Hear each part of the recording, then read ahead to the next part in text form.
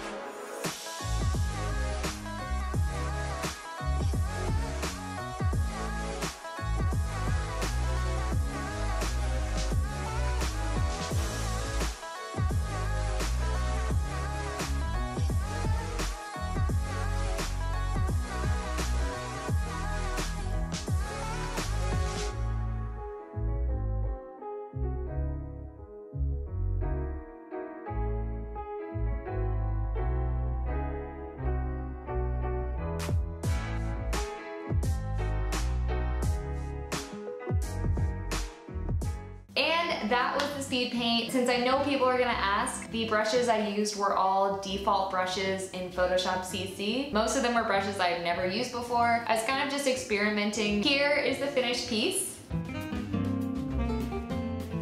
I hope you guys enjoyed this speed paint. If you did, please give it a thumbs up and subscribe to my channel for more videos. Bye!